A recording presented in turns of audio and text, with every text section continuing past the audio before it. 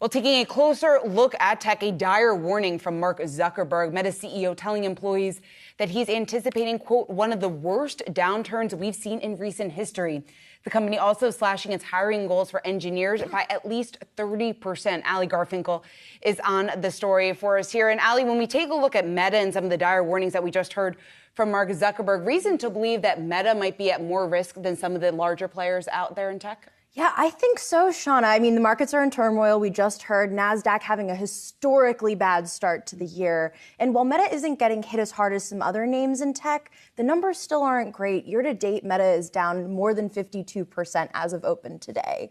So it's also important to remember at the same time, there's a massive shift in the C-suite. Sheryl Sandberg is leaving in fall. And it's also important to remember that the company actually came into this pandemic and came into this current crash with scandal surrounding it. So I think it is a really vulnerable time for them, absolutely. I tell you what, if you're an employee there and you hear these words from the boss, we are turning up the heat on performance goals and there's a bunch of people that shouldn't be here. You're not feeling comfortable about your future. Freshen your resume, friends. How would you describe the Meta strategy at this point?